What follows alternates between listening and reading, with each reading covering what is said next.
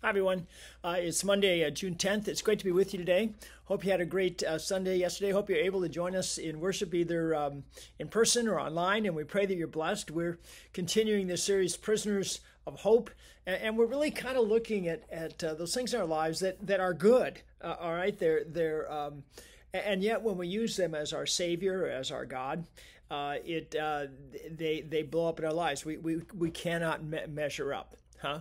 And this last week, yesterday, we looked at the idea of individualism. And as Americans, we know individualism, right? Stand on your own 2 feet, take responsibility for your life, get it done. However you want to say that.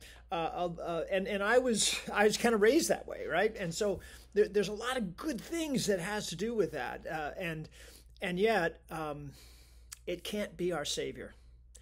It finally can't be that thing that fills us up, because it doesn't. Because we can never do it perfectly. I mentioned it 2 weeks ago, and I mentioned it again yesterday, but the law always accuses us because we can never do it perfect, no matter what that direction of our life is. Individualism, it's good. Stand on your own 2 feet. Don't let other people influence you. Do what you think is right. All those things. You do it. You do it. You do it. And yet somewhere in there, we find out we can't. There's some things that are too big for us, some things that we can't handle on our own, and it's really not the way God intended us to live. But rather in this looking to individualism, my own strength and my own work and my own responsibility to save me, but rather He comes and He saves us in the Lord Jesus Christ, and His way of life then that He empowers us to live is not isolated and alone, but rather it's connected to Him in relationship and through Him with others. That's kind of what we looked at yesterday. One of the readings, we didn't read this yesterday, but I think this is just such a great example of how individualism can get a hold of us. Okay, so here we go. This is in Matthew 16. When Jesus came to the region of Caesarea Philippi, He asked His disciples, "Who do people say the Son of Man is?" They replied, "Some say John the Baptist, others say Elijah, and still others Jeremiah or one of the prophets." "What about you?" He asked. "Who do you say I am?" Simon Peter answered, "You are the Christ, the Son of the living God." So here's Peter, right? He gets it. I mean, another place, the Lord says, "Hey, I'm going to build my church on your confession, Peter." This was great stuff. You are the Christ, the Son of the living God. But what did Jesus say to him? It's so interesting to me. Jesus replied, "Blessed are you, Simon, son of Jonah, for this was not revealed to you by man, but by my Father in heaven." You didn't come to this on your own. This wasn't from you standing on your own 2 feet. This wasn't from your own strength or your that idea of I'm gonna do it my way, right? I did it my way. No.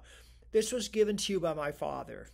And so immediately Jesus is kind of seeing the danger here. He's saying, "Yeah, you're right, Peter, but this was a gift to you." And then it goes on. It's so interesting.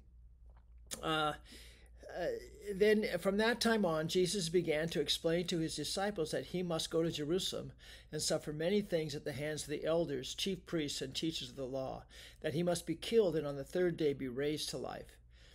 Peter took Him aside and began to rebuke Him. "Never, Lord," he said, "this shall never happen to you." So here's Peter.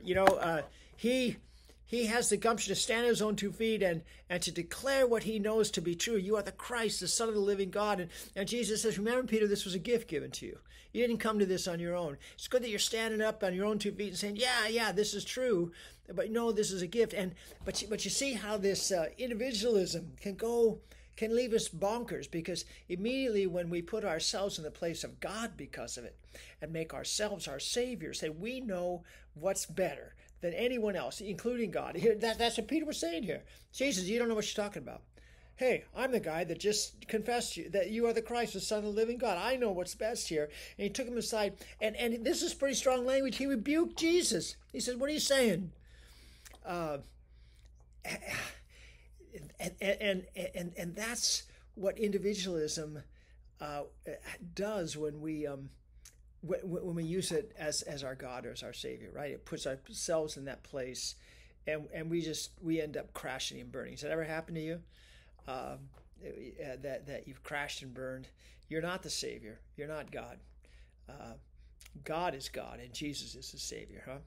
So Jesus says to him, real strong language. He says, "Get behind me, Satan. You are a stumbling block to me. You do not have in mind the things of God, but the things of men." This is really important stuff. You see, when you think about it, it was almost like the first sin, right? Adam and Eve, they walked away from God. That's what sin does. It isolates us. It separates us. It's a sin. It in a sense, individualism, and is the beginning of all sin. I'm going to go my way, huh? Even though it can be good sometimes. Individualism, right? I'm going to do what I know is. I'm going to stand on my own 2 feet. I'm going to do my responsibility. That's all good stuff. But when it goes to this place, it takes us away from God. And what's interesting is that Jesus goes on. He says, "Whoever wants to save his life will lose it, but whoever loses his life for me will find it. What good will it be for a man if he gains the whole world yet forfeits his soul?" And so, and so here Jesus kind of put it all together. Hey, Peter, you can't get there on your own. You get there because I've come and connected with you and brought you to a relationship with God again. You have to die to that place that says, "I'm going to do it my way." No, Jesus' way. And you have to receive the life that he gives, see? And what does it matter if you do it your way and you pile up all this stuff that you have because you did it your way?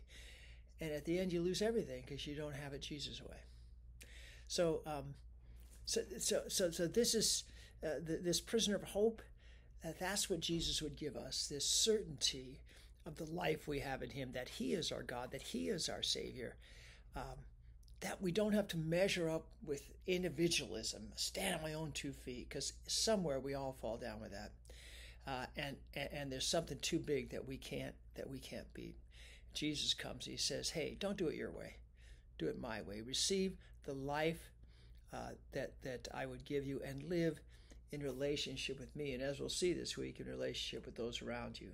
Not cut off, not isolated. That's what sin does, but connected. All right, let's pray. Dearest Jesus, we thank you that you are our Savior.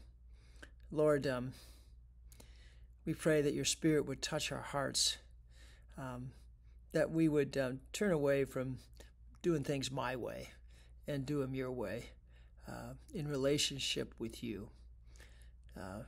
We thank you for this gift of grace, that we can be tied to you in this certainty of the life we have in you, and that we can live it out with you and with those around us. We pray in your name. Amen.